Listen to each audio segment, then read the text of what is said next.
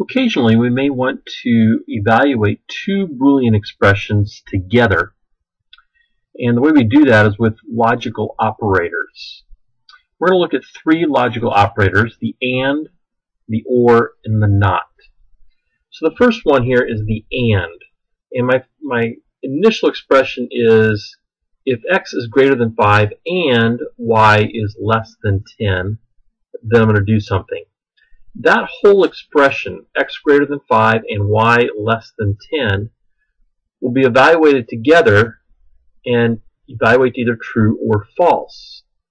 And the way it does that is using, if we look at this truth table here in this yellow box, if each expression on both sides of the AND operator are true, that whole expression will be true. But if one of the sides is false, whether it be the second side or the first side, if either of those are false, then that expression is false. If they're both false, the expression is false. So here's some more examples. If 1 plus 1 equals 2, that's true, and 10 divided by 5 equals 2, that's true, so that whole expression is true. If 7 mod 3 equals 1, that's a true statement, and 17 integer division 3 equals 5, that's a true statement. That whole expression is true. For these last two, 2 plus 3 equals 5, that's true, and 4 divided by 2 is 3. Well, that's a false condition on the right-hand side, and so that whole expression evaluates to false. If 7 minus 3 equals 5, well, that's false. Even though the other side is true, that whole expression is going to be false. It's the same thing in C#.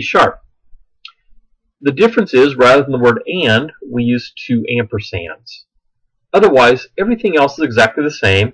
And of course, for our Boolean expressions, if we're seeing if things are equal, we use the double equals operator. We have another logical operator called an OR. And here, if one side or the other is true, the whole expression is true. If both sides are true, the whole expression is true. And it's only false if both sides are false. So looking at the examples down here below the truth table, 1 plus 1 equals 2 is true, or 10 divided by 2 equals 5 is true. Even though they're both true, that evaluates to true. Same way with the next statement. If 7 mod 3 equals 1, that's true. 17 integer division 3 equals 5, that's true. Both true, the whole thing is true. But in the next statement, 2 plus 3 equals 5, that's true. And even though the right-hand side, 4 divided by 2 equals 3, is false, it evaluates to a true statement. 7 minus 3 equals 5 is false, but the right side, 6 plus 2 equals 8, is true. So that again evaluates to true. C#, same thing, except rather than the word OR, we have double pipes. The pipe character would be a shift backslash. Some people refer to it as the vertical bar. So there's two of them. Two pipes or two vertical bars. The expressions and the truth tables are exactly the same. And if either side is true, they both evaluate to true. We have another logical operator called a NOT. NOT simply reverses the trueness of an expression. So if something is not false, it's going to be true. And if something is not true, it's going to evaluate to false. So for example, we have here if not 10 divided by 5 equals 2. Well, 10 divided by 5 is 2. That's a true statement. But the not in front of it makes that expression false. If not 17 integer division 3 equals 5, again, that is a true mathematical expression, but the Boolean expression here is false because not true is false. We see the opposite in the next two expressions here, where 4 divided by 2 equals 3 is a false statement, but if it's not false, then it's true. So that's a true evaluation. 6 times 2 equals 10. Well, we know that to be false, but not false is true. Same thing over here on the C# side, except rather than the word not, we use an exclamation mark. Remember we saw not equals was an exclamation mark equals Boolean operator. So the exclamation mark is the not character. So again, if it's not false, it's true. If it's not true, it's false.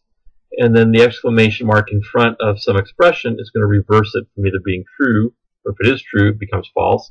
If it is false, it becomes true. One of the primary ways that we see logical operators used is in evaluating a range of values. So here I have a VB application where I'm asking the user to enter a number between 15 and 30 inclusively. And they enter it in this text box and press the enter button. So my text box is named txt input. My button is named btn enter. Let's take a look at the code. So for that button, I have a variable called xyz, which is set to an integer value.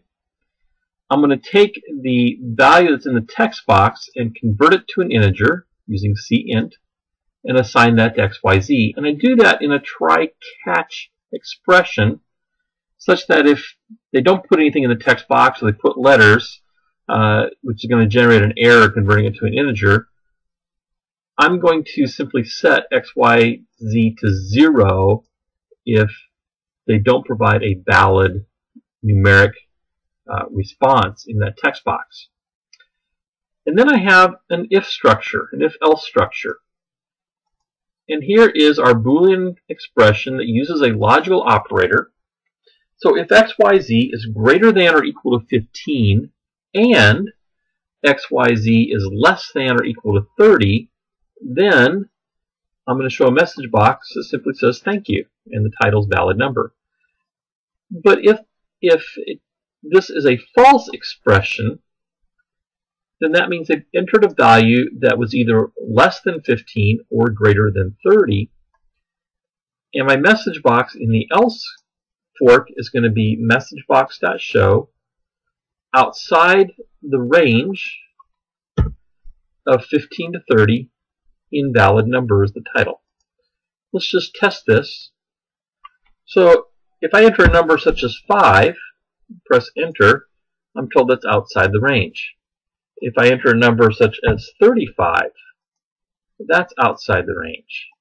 But if I enter a number like 21, I'm told thank you, because that is within the range of 15 to 30.